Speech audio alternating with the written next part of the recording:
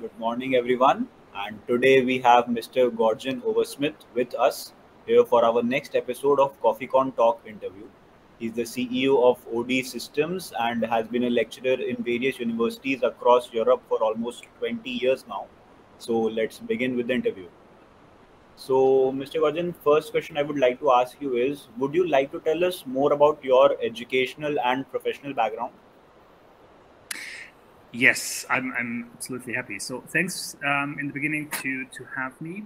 I'm really happy to share everything that you are interested in. Starting with my educational background, I went through this kind of very regular German school system, which that days went on for 13 years. So you had to kind of like go in different school forms. It starts with primary school, then it goes to the grade 5 to 10 or 13, and then you are eligible to go to university. And that's what I did. But I went to Navy before, so I wanted to become a Navy officer, and did this for 4 years and had a very kind of like cool learning there. I had the chance to go on one of these big sail ships, learned a lot about teamwork and the power of nature. So that was my biggest learning. And then I went to university and studied in Germany, the Netherlands, and finished my MBA at the UK University of Bradford. And immediately started to look into different directions. So I started off as a consultant and found that I'm more tending to be a person that actually kind of like rolls up the sleeves and gets things work. So I started to work with the new economy that was actually kind of really big when we stopped university. So when we finished university. And I worked with different companies in the IT sector. Then I actually kind of transferred from there to a lobby organization who wanted to set up a digitalization process for their skilled crafts membership. And then came across a person that was asking me to support him with the business plan, and I did. So I just kind of got absorbed into something that I then did for 10 years, and we set up an architectural project. But before I had a lot of different possibilities to set up companies, to see how it can grow, how you actually kind of have learning. So one of my good friends said once that it's becoming an entrepreneur is a 7 years learning, and he's absolutely right that it's a long learning, but I would say it's a continuous learning, because there's always something that you can add on. So if you ask me about my educational and professional background, I would say it's a continuous learning system. And I actually then started the company, which was running for 10 years till the financial crisis. So we had to reorientate because it was a big problem, because it was in the event industry, it was architecture, and we had to restart from scratch. So, and that was basically one of the biggest learnings, that facing some really kind of like massive problems is changing people. So it's changing their mindset, it's changing their ability to look into the future. And that's actually part, or just to wrap it up in a more brief way. So there's a lot of different things I said. I did, so it was not a very straight way that I took. I was kind of like considering a lot of different paths, and finally found something that really made me click. And that's basically today's me. Really great to hear, sir. Really great to hear all this about you. So now, Ayati, opt for the next question. Yeah. So the next question is, considering the dynamic job landscape that is prevalent worldwide, what do you think are the most important skills that an individual in general, and specifically an economic student, must try to develop? Mm-hmm. Good question. So actually, one of the things that I try to teach during my lectures for the years that I was involved was to actually make them listen. Not to me. Sure, they had to listen to me as well, but listening is one of the big skills, because if you look at today's society, it's a lot of me's, but less us if it comes to the world view. So if you can see with vaccination, there's a big rumor in Europe about, okay, can governments force people to get vaccinated for the benefit of society, or is the individual right a higher value to protect? And there, I think it's a very kind of obvious topic that this me is the cause of all this. So people are not willing to listen. So you have opinions. And then if you go into a discussion, you have the opinions clashing. And that's not really kind of bringing you to the best possible answer. And so I would say listening is one of the really major skills, even if all these organizations going into evaluating what are life skills that people need are talking about positive attitude. They are talking about communication. They're talking about teamwork, self-assessment, willingness to learn, and all this, and it's all right. So it's this whole person view that you need to kind of like form. And in the end, it's the resilience. And that's something that I would say it's the attitude that brought us to this me that I was talking about, but that is actually kind of like misconcepted.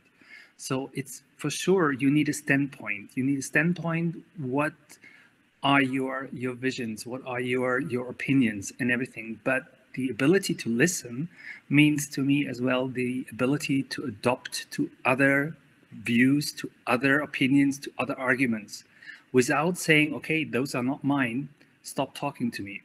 Because that's part of the process that you have everywhere. It's not only in companies that you need to kind of thrive for the best, because you want to serve clients, you want to have the best product, you want to have a meaningful product. So that's part of my idea what the next workforce will be. Will be need to kind of look out for. And if you see, there was a recent McKinsey research that showed that executives spend almost 40% of their time making decisions, and believe most of that time is poorly used. So what does it say? 40% say that the time of the decision making is poorly used, and they are looking to improve the decision making skills of people, and that includes them to make decisions in a high uncertainty. And high uncertainty means you need to listen even more, because you listen to something that is not even existing. And this is for economic students, it's a very strong task. Thank you for the answer. And the next question would be posed by Himanshu. Mm-hmm. Yes, sure. Thank you, Ati. So I would like to ask you, what are your views on the education system and the job market dynamics in India, and how would you say it is different from that of Europe?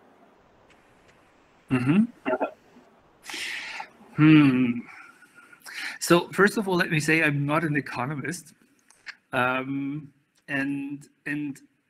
so what we do is we continuously look into something that is strongly linked to what we do right now. It's actually it's how is Gen Z millennials performing in different areas. So it's a lot of data that we continuously kind of like mingle and try to understand and listen into. Actually, it's there again, it's the listening topic. So what I know is that the unemployment rate in India is roughly about 30%, if I'm not wrong. It's basically the highest amount is between 20 and 24, And you can see this in Europe as well. There's countries where unemployment rate is 30% as well. It's Spain, for example. Italy is close to 30%. Even Sweden has something like 25%, I guess. So I think that is something that maybe currently is due to a couple of factors. So one definitely is the Corona pandemic situation, and the other is that there's a lot of jobs that people don't want to do anymore. So this actually is causing problems in different areas. So, for example, if you need a skilled person in Germany right now, you have to wait. It's kind of like if your plumbing is wrong and it's leaking, you have a problem because you don't get people. On the other side, you have a lot of people studying in a direction that at that time was perceived the best direction to go for. And what I talked before with Himanshu as well, is that a lot of people are going into engineering, but it's a limited number of people that are actually requested by the market. And the market is not requesting those who don't have the passion for that job. They ask the people that have the passion and the abilities to perform to the best. And that is actually causing a lot of problems for young people and actually for all of us in the future, because we need to have people in all different jobs. We need to have people performing in those jobs. But I think it's not really so different when it comes to the approach. We try to put as much as possible knowledge into young kids and people, and I was really impressed. I was visiting one of the schools in Dubai, and they had the sign on the in the entrance hall, and it said, "Okay, we are supporting the change makers of tomorrow." And I was saying, yeah, sure, everybody wants to do this. But I went to talk to the faculty, and I went into their system, and they even had a design thinking laboratory for their primary school kids. And I was like, wow, can I go to school here again? So it's the ability to create curiosity, to show the existence of different paths that I see is crucial to the education system. And I see that there's a lot of movement as well in India. So with the changes that kids don't have to decide when they are 14, so they have more time to create their future themselves. And that's something I think it can go the right way, but it needs to be supported with a lot of different topics like life skills. And I'm not talking, so I don't know if you heard about it. In Germany, there's a discussion on do kids need to know or learn in school about taxes? And to be honest, no, they don't. They need the basic skills. They need curiosity. So that's something that school has to provide. So they need to tell them, okay, you can get information, you learn how to source this information and how to build up knowledge themselves. And for those who can't do it themselves, they need guidance. And that's something that I see that the education system should support. And I don't see that there's a big difference between Europe and India. I think they have a lot of similar roots when it comes to educational thinking. And what I like and what I learned, but I cannot really kind of recall it. In one of my first discussions with someone from the education system in India, he told me about the 7 level of teachers.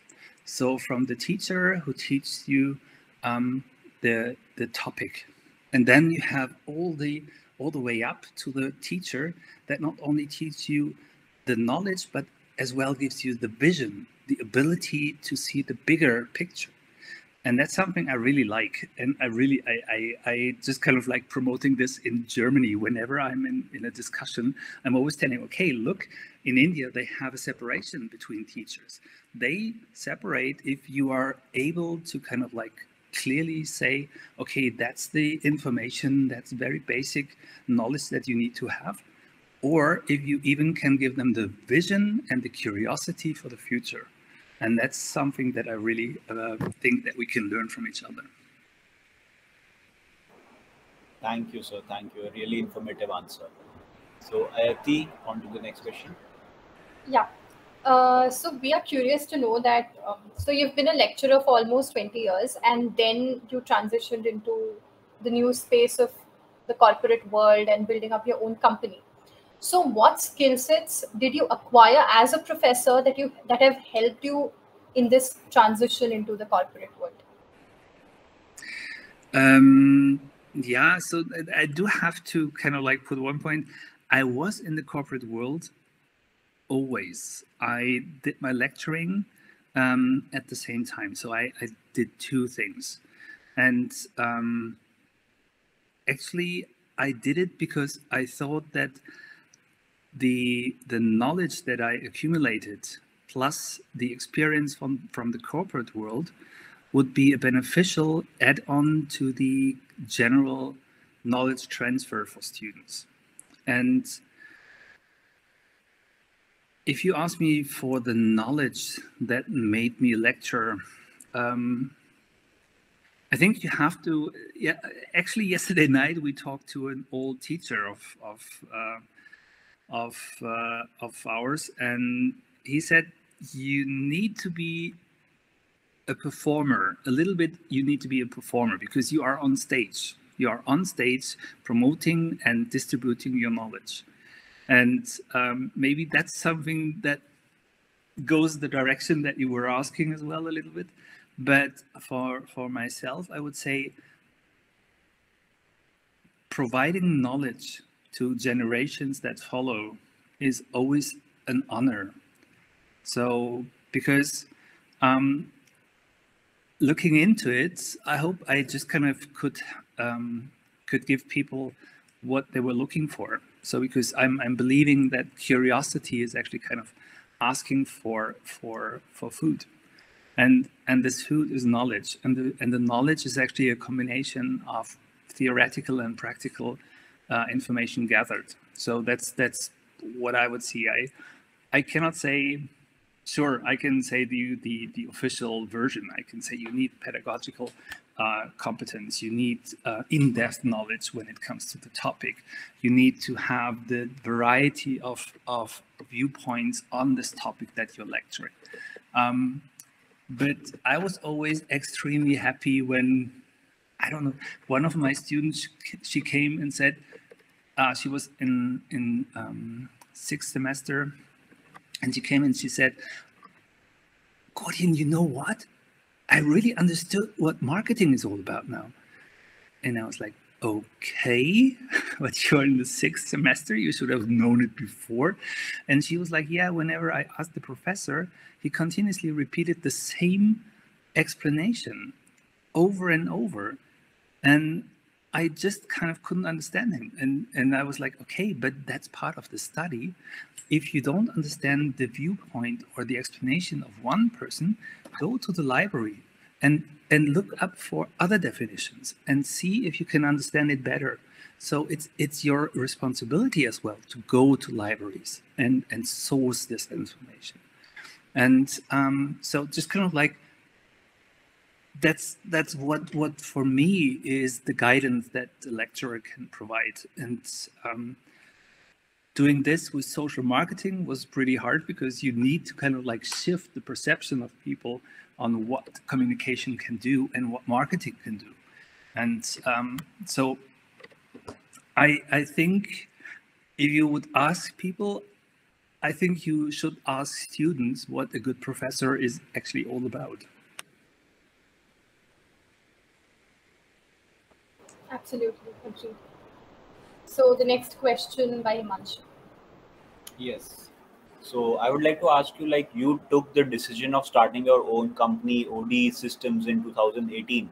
So what led you to this decision, and could you brief us more about what the company is all about? Yes, sure.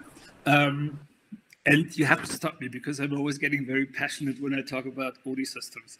Um, uh, Actually, it's a long decision itself because the idea is coming from as early as 2003 when I first thought about, okay, what is this going on? So as I said, or you mentioned as well, 20 years of lecturing. You had a lot of students that you observed and that you guided and that you supported. And with these years, I found that decisions are so much a pain for all the students from all over the world that I was kind of like considering, okay, what can I do to support? And I had the chance to talk with a good friend of mine, and she was doing decision making in product management. So it was a combination of all this kind of like sources of input that brought me to an idea that I sketched and but then put into the drawer because I thought, okay, that's something that's, I don't know, I was not so sure about it. And I I kept on observing that decision making is not only a problem for students, but a lot of kind of like entrepreneurs, board members, and all this as well. And finally, I found out that when our son came back from his, you can translate it as A levels, and we asked him, okay, what are you going to study? He was completely kind of like, I don't know. And so I thought, okay, maybe it's a good point to kind of take on again and look into it in more detail. And with all my contacts with universities, we started to do some more in detail research and found that it's a very common topic throughout the world with Gen Z and millennials.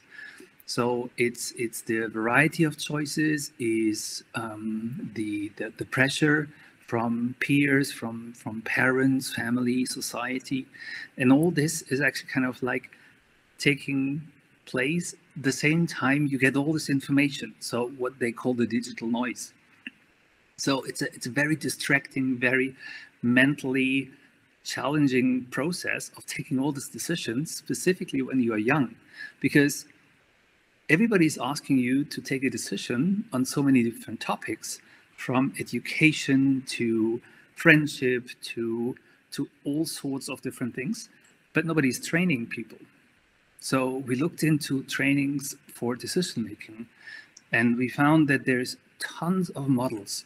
So I actually found something like 250 models when I looked for it in the beginning, but all of them have not been up to date.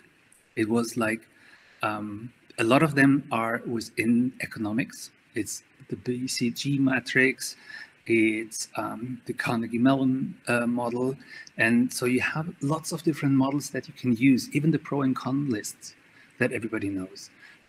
But are they really something that people today or in the world of today can use? And that was the starting point when we created ODE. ODE stands for Objectified Decision Enabler, or Objectified Decision Engine. And the idea is to really support people in training themselves or getting guided training from parents, educators, to become better decision makers. The idea is to give a process that is not creating dependencies, that is free of influence, and with guarantee of not using any data. And we did all this with a lot of people that supported us, former students of mine, a lot of friends, kids, nephews, nieces, and so everybody who could not escape was helping us. And we created the process to support, and that was the idea. So where do you support best?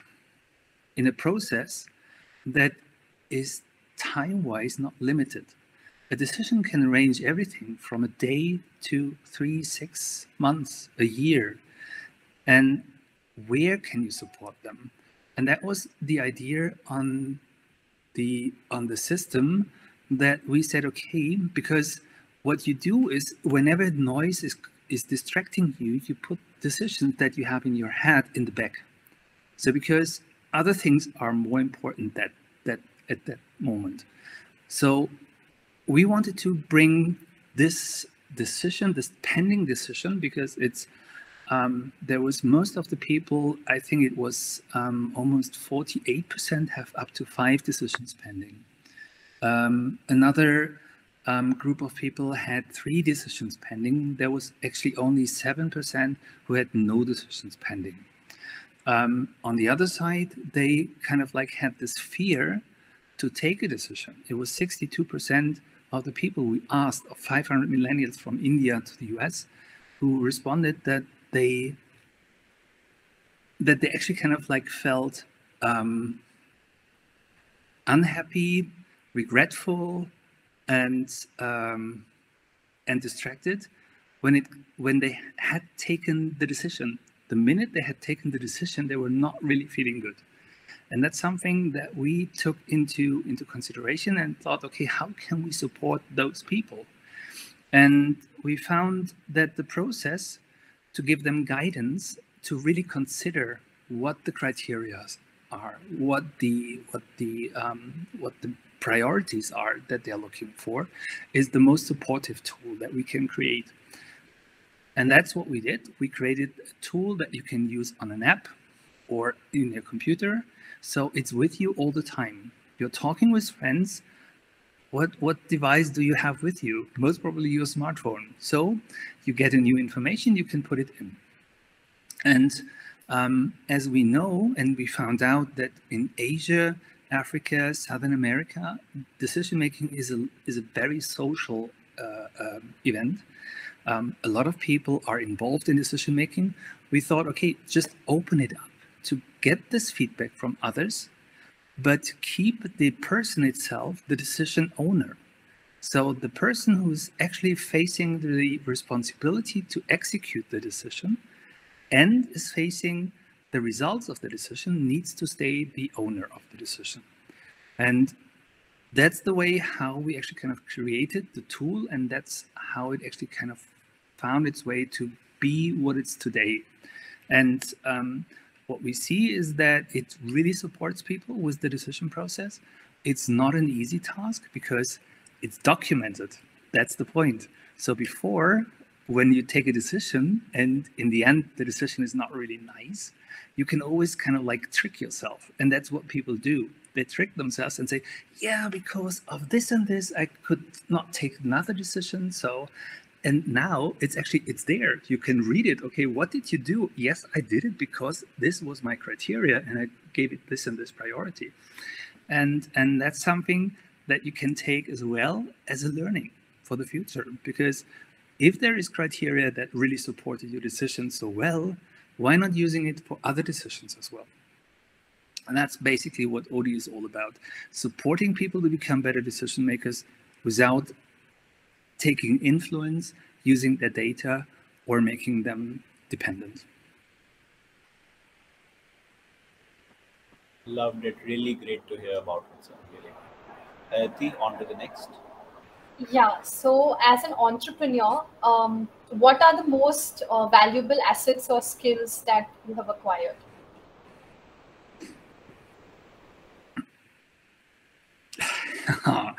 Okay, so now you get like 7 years plus learnings.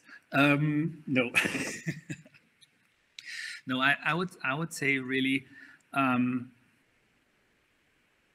one thing is really listening. So because as an entrepreneur, you listen all around. You listen to the market, you listen to the consumers, the users, you listen to the stakeholders. You have to listen to investors if you talk with investors. So because everybody has their idea of what your product should be, what your business model should be, how you should kind of like hire people, what kind of people you should hire. And so everybody has his own ideas, and you have to translate all these ideas and make them work for your baby. And so for me, having started up several companies, I can say it's like a baby. You have to raise it. But I think the biggest learning is as well that you have to let go. So everybody has competences, and we are always talking about the things we know, but we completely forget to talk about things we don't know. So it's actually, you have to be very aware. And that's something that is not only crucial for entrepreneurs, but for everybody. You should know what you don't know, because it's not I'm missing the word now. It's not a problem to not know everything, because we are humans. Our capacities are not really used to 100%, but to use this extra, let's say 90 to 80%, is really hard, and it actually kind of like influences your well-being as well, I would say. So knowing what you don't know means getting people on board to cover this knowledge and to be open to discuss, give your opinions as well, but don't forget to give decision power to those who know better than you. And that's something that I would say, summarizing all this kind of like 7 years learning, I would say, yes, knowing what you don't know is crucial. And then there's lots of like sub-learnings, like even board members are employees to a company. If they don't perform well, they have to go. So it's this let go thing. Or if you see, so Y Combinator is talking a lot about pivoting. As long as you do pivot your idea for the right reasons, it's perfect. But pivoting an idea because the investor doesn't like it, or thinks he knows better how to market this, is very tricky, because you have this new idea and not anybody else has it. So how can a person who did not came up with this idea can really say this is wrong or this is right? So there's again, we are back to the standpoint. You have to have your standpoint, and it doesn't matter. It doesn't mean that you don't listen to the other positions, but you have to be very clear in what your idea is, and then you can pivot it to a level that is necessary, but don't pivot it so it becomes more mainstream. So because other entrepreneurs did it that way, and they've performed well. So yes, maybe it worked for them, but you're not starting a company to copy someone. So at least it was not my interest. There's a lot of people copying ideas and doing the same thing, and it's fine. It's absolutely fine. I don't want to say that's not correct to. But if you come up with a disruptive or a new idea, or a twisted idea of what is already existing, then try to really make this happen and listen and see how you can actually kind of implement it. And again, knowing what you don't know, get the right people on board.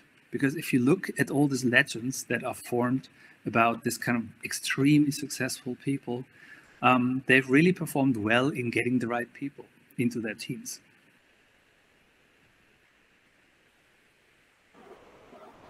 Thank you so much. And the last question for the interview by Himanshu. Okay, so coming on to the last question now. So, is there any other profession that you want to try at your hand, if at all there's any?